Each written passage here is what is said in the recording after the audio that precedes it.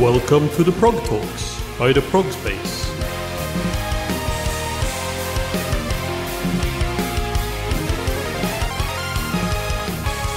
Welcome to the Progtalks, an interview series by the Progspace where we will be talking to musicians in all corners of the progressive music scene.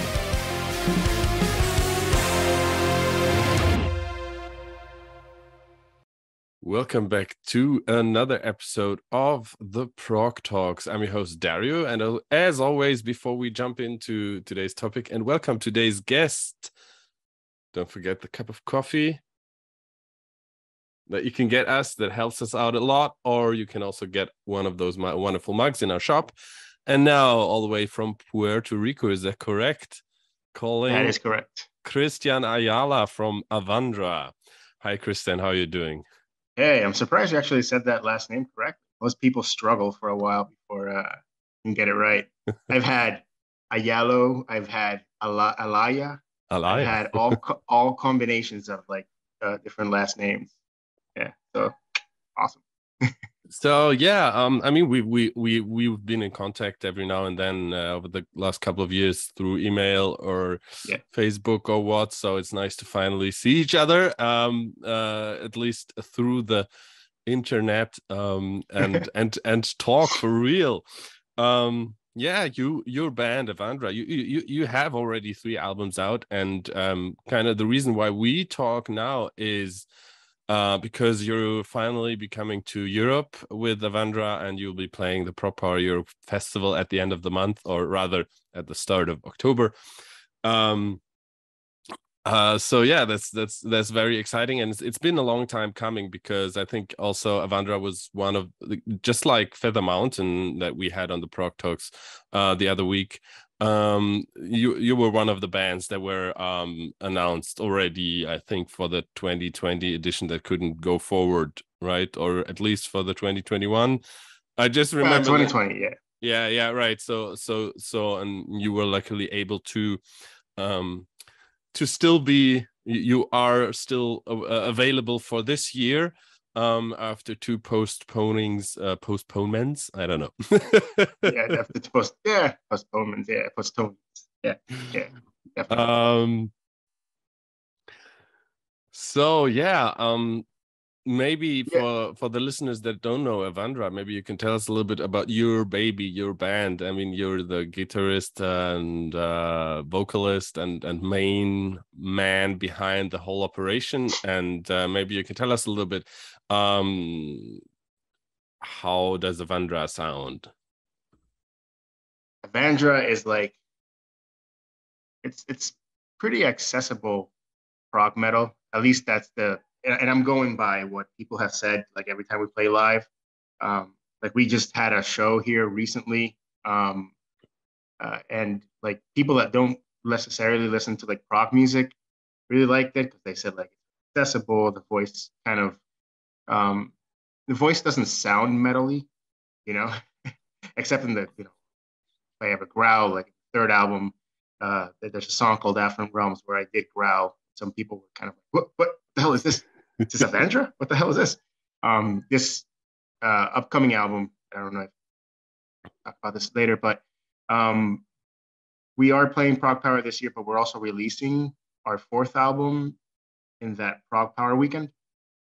So it's kind of like a double whammy for us, which just brings up a lot of like anxieties and stresses, because like imagine releasing an album by itself is already very difficult. Now it's an album plus like traveling to a continent we've never been to to play a fest as well. So it's kind of like, but we've had a lot of stuff.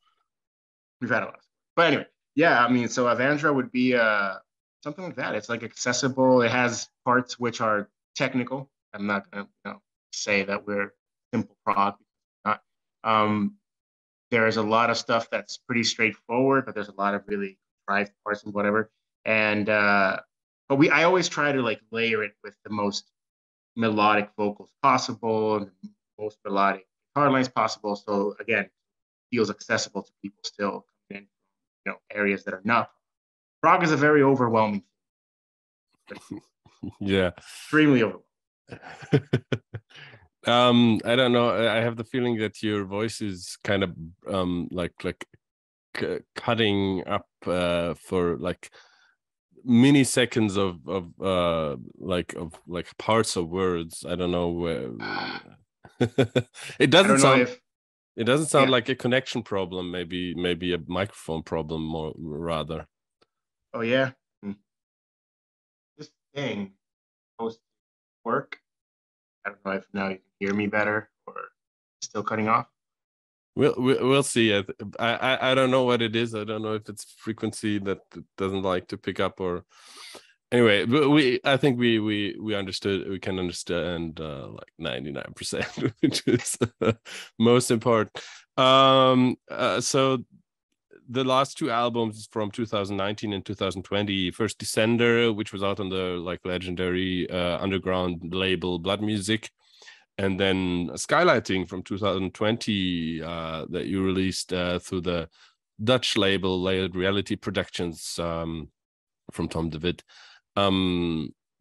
Was there like the progression of Avandra from album to album? I have actually heard one song from the upcoming fourth album already, and I think there's a pretty big step into a new direction. So when between the previous two albums, did you also like try to do new things and explore some different new sonic landscapes? Yeah, definitely. So I mean, that's one thing that people can either like or hate about us, I guess. Every album sounds like Avandra, but every album is very distinct. Like there's no two albums that kind of sound alike. Tymora, for example, was very wild, you know, and a lot of the structures of the songs are just crazy, and there's a lot of like, you know, technical parts and stuff like that are just kind of there for the sake of being technical almost. It's the first album. I kind of wanted to put out something that was that would impress people, but that also had, you know, good songwriting in it, like I consider it at least. And but those were just songs that I had written throughout, I don't know, maybe 15 years. You know, I had riffs here and there, and then I would kind of connect this riff with this riff because I thought that it would be cool if it jumped from this part to this part, whatever. Descender came about in a very different way because Descender was the first time that I actually had a band play with me. Tymora was me alone. That would have been my next question, actually. So yeah. Tymora was just me alone. You know, I was started out as a one-man band, and it was actually just meant to be like the only album I ever released under Avandra, or by, you know, because I just wanted to release something. I was finishing my master's degree. I wanted something a little bit outside the academia, you know.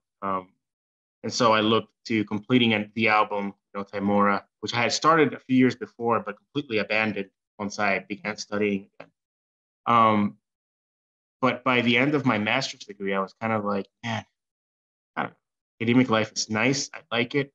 You know, I pursue it, but I really want to have something artistic, you know, artistic created, given to the world. And so that's where Tymora came out.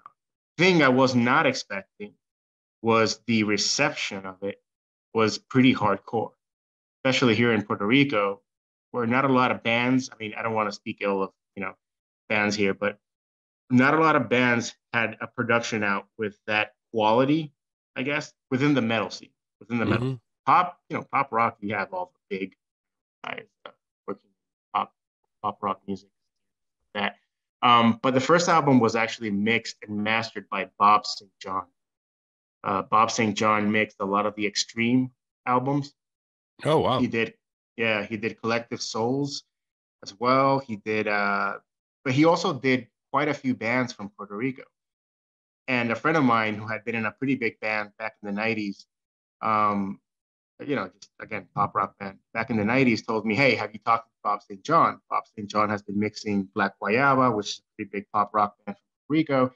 And he's really open to working with people from here. He's used to us, essentially. And I'm like, oh, I mean, all right, I'll talk to him. And I talked to him, and he was, and so he mixed Tymora and gave it a very different sound that every other album of ours would have for a very specific. Then people started asking me like, hey, when are you guys playing live? Like, there are no you guys. It's just me. I'm alone, essentially, And but it became so repetitive. Like, I would get like constant messages on Facebook that I was like, you know what? Fine. I'll experiment. Listen, here's the truth. I hated having a band. I hated it. When I kind of left that part of my life behind because it got frustrating. And, I've been in bands since I was like 15 years old. And it's just, people arrive late. We do rehearsals and nobody knows their parts. And so I was just not up for it, but I decided to give it a shot. And so I hired, but the drummer, Adrián, was recommended to me by a guy. And I was like, all right, fine. And he was really good. Like, Adrián actually studied music. So in his mind, this is all a discipline. This isn't just me hanging out with somebody. This is something he's done for 4 years, where teachers have given him pieces to learn, and he sat down in his house and learned. So it's a very different mentality from just any, like, whatever drummer that just kind of does it as a hobby. He saw it as something that he really wanted the rest of his life. And we auditioned a few guitarists. That was a very, very long day.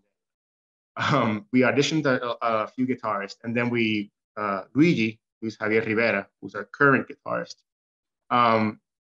he came in and he just killed it. Like, there was no competition. It was just like, chemistry-wise, it was amazing. Like, we all get along. We all like the same movies, and we all like the same games and stuff like that.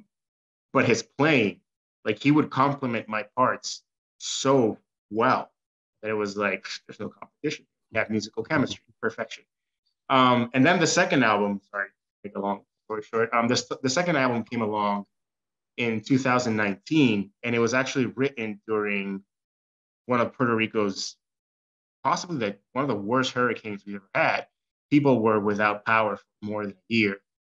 Like, at that point, there was no electricity for a year in some sector. I spent, I think it was like 3 months without any electricity.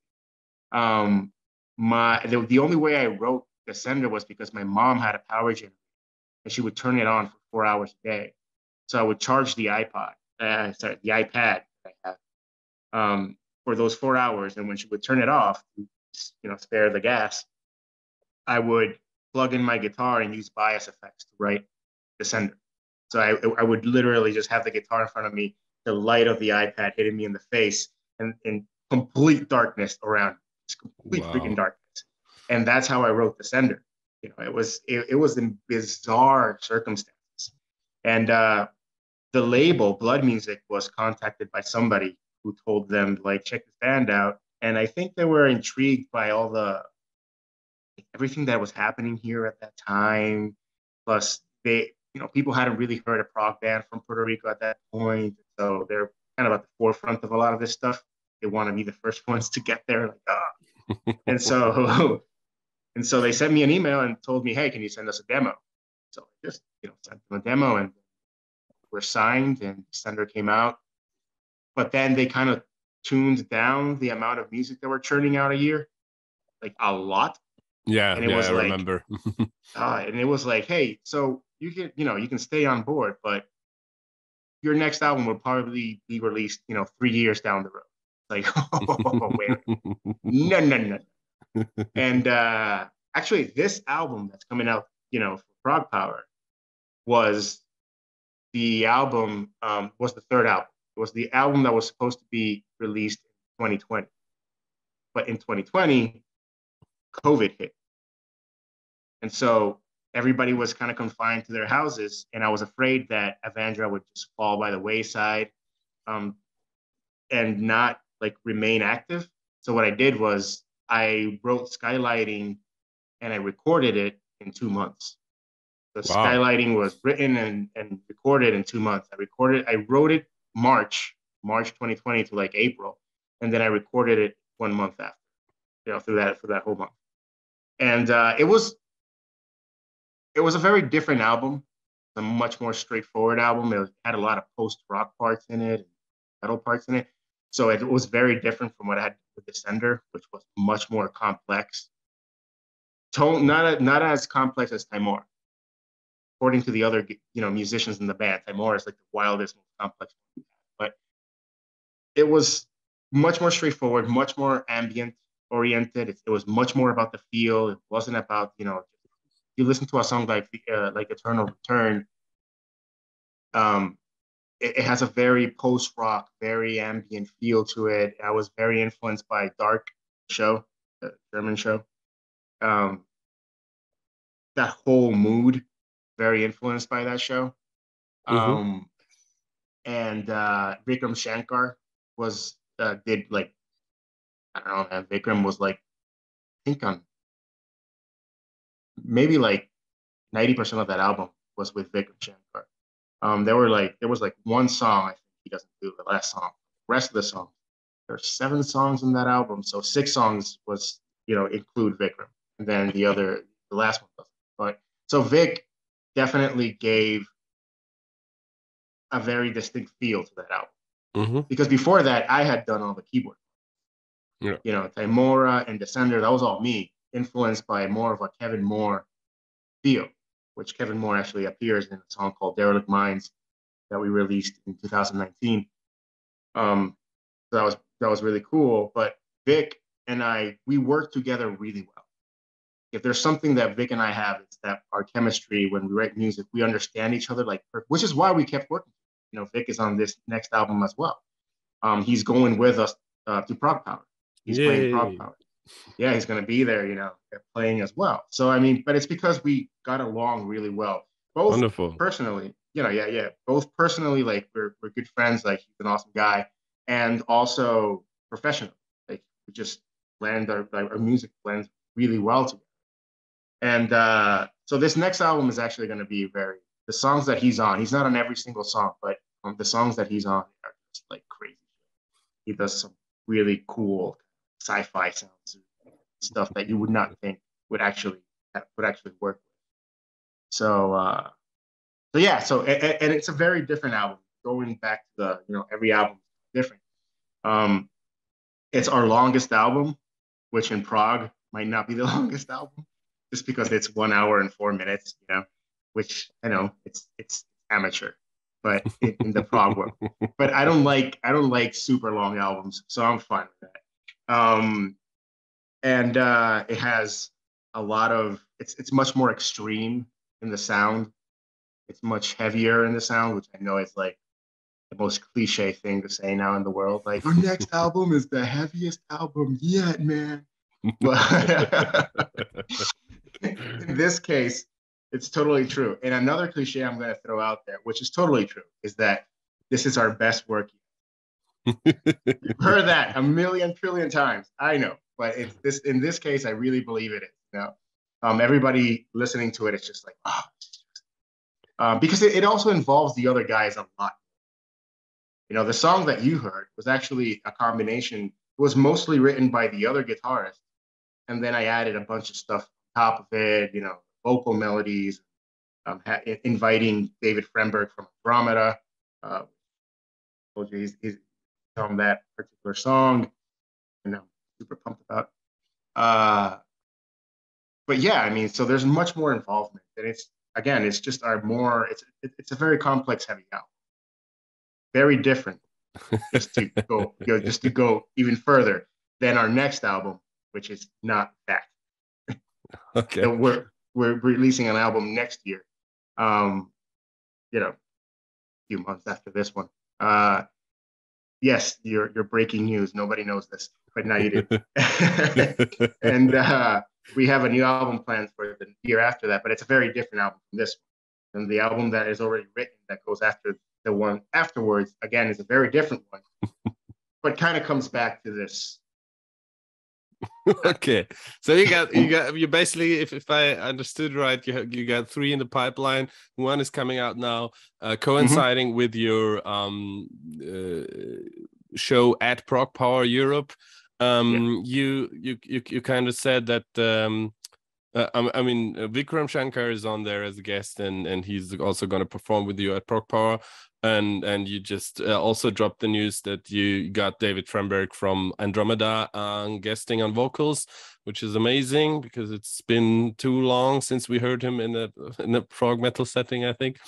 But you hinted before the interview, you hinted at that it's gonna be like exclusive for ProgPower for the time being. But so my question would be when can the general public expect a general release, both physical and digitally?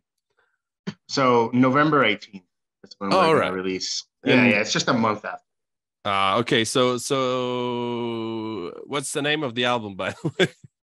It's called Prodigal. Okay. Like the prodigal son. Yeah. It has a lot to do with that concept of home and leaving, and it's kind of like the hero's journey. I don't know if you've heard of that concept, the hero's journey. Hero has a face. In when you do screenwriting or writing a book, like a novel. Right. Star Wars would be a perfect, the original trilogy would be kind of like the perfect example of Luke starting out in Tatooine, training in Dagobah, whatever, and coming back for the Jedi to Tatooine, but he's no longer kind of like this farm boy. He's rather this, Jedi master. That's Star Wars.